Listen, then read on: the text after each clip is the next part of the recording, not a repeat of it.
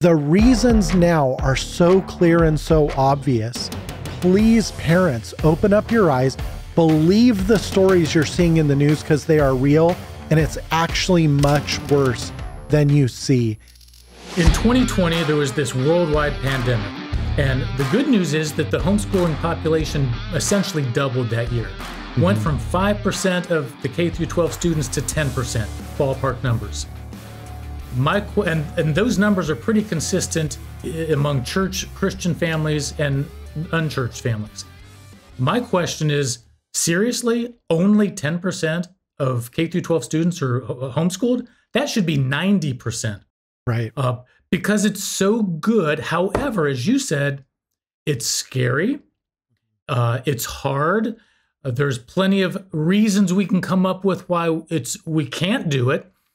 And yet, what happened in 2020 is a lot of folks had a mandatory trial run, and they realized, hey, you know what? Not only can we do this, this is pretty good for us. It's good for our family. It's good for our kids. And so you had a lot of folks start, and the homeschool population doubled. With everything that's happened in the last 4 years, it should be pushing 50%, pushing 90% in 4 more years. So yes, I'm saying not only get your kids out of a bad system, but get your kids into the best system. You know, I didn't intend for the conversation to go here. And I feel like I have to share a little story. When we set out to film Schoolhouse Rocked: The Homeschool Revolution, I had a conviction that homeschooling was a good option for families.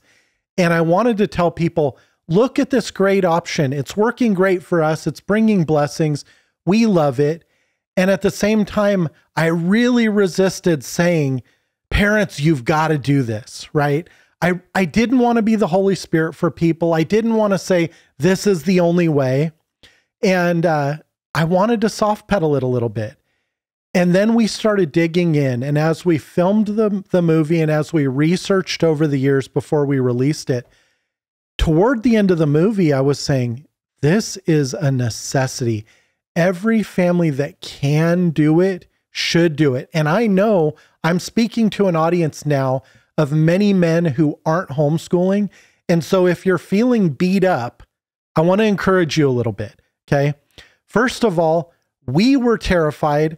Rachel and Davis were terrified, and it was never easy. We've got our first one graduating right now, and it hasn't been easy for 18 years.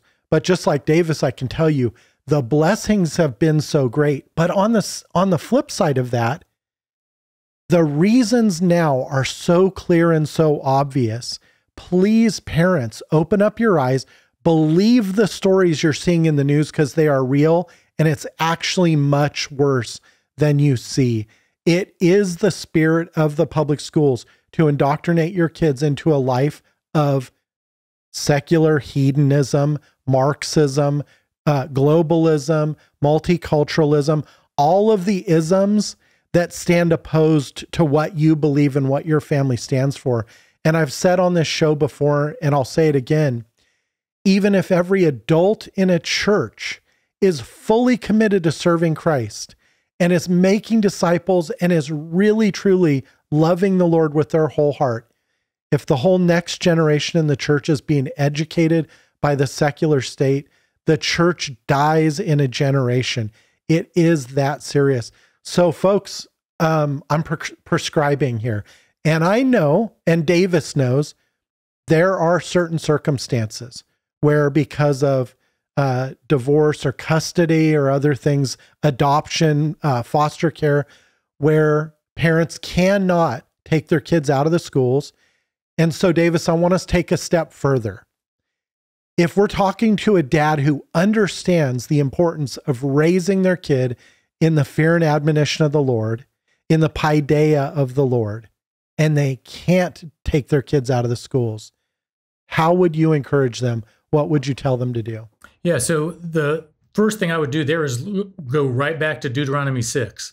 So that's where we're told to love God ourselves with all of our heart, soul, mind, and strength, but then to teach that to our kids so that our kids will fall in love with God. And then Deuteronomy 6, Moses gives 4 practical times to do that. when you rise up, when you lie down, when you sit, and when you walk along the way. So one way I say this is half of Deuteronomy 6 happens in the bedroom. So when you get your kids up in the morning, when you put them down at bedtime, do not rush those processes. Amen. Take your time to make it a joyful, God-honoring waking up. When you put them down, linger with them, read books to them, tell them stories, read them books, read the Bible, say prayers with them, play with them a little bit, but spend some quality and quantity time with them at bedtime. When you sit together, again, meal times to me are an underused opportunity to train your kids, to love your kids, to teach them to love God, to show them how much you love God. So sometimes it's good to have a question you want to ask at mealtime, and that generates a conversation. You can have catechism books to ask some theological questions. You can have a devotional book that you read together at dinner time while everybody's sitting there. When our kids were young, one of the things we did, they were in Awana, which is a Bible memory program, and we all did our memory verses at the dinner table. And it took a while to go through everybody's verses, and you learned other kids' verses by osmosis, but that was just one of our traditions and habits as a family. So do the whole meal together. Have everybody together during the prep, during the eating, during the cleanup. Beautiful things happen during meal times. And then you're probably spending a lot of time in the van, in the car, driving around. Don't waste those moments. Don't just pop in a DVD. Listen to some good audiobooks. Have some good conversations. Ask them questions. Sing some songs. I mean, my kids loved singing songs in the van, and there were some that they just automatically started, and it's like, oh boy, here we go with the round of songs again. But it was a joyful family time together. So whatever you decide to do in the van, be in charge, be the parent, make it intentional, make it something that builds into their lives to teach them, train them, and give them something that's good for their soul, not something that's frivolous or trivial or actually ends up being a waste of time.